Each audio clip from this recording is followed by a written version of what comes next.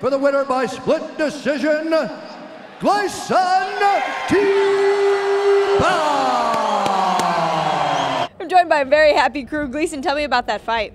Yeah, it's tough fight. You know, the Parker, it's good fight. It's good judo. It's good wrestling. Strong.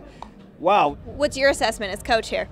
I think he did, good because Norman is a very, very game opponent, and he kind of like closed some doors that we thought he would be open, but, thank God that, his condition was pretty good, that he could, last with the pressure of all 3 rounds and become the win. You're sitting third on the list of most wins in the UFC. You want to be first all time? Yeah. Please, UFC. Please, don't write, don't silver. I'm waiting.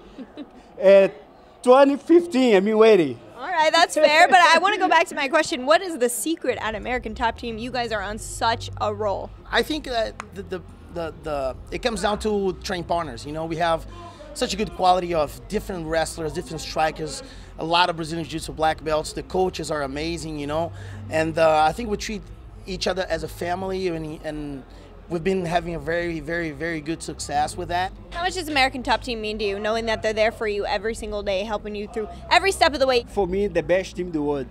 Yeah. Well, we always enjoy watching you fight. You say 4 more in 2015. We're looking forward to it. Congratulations on the big win.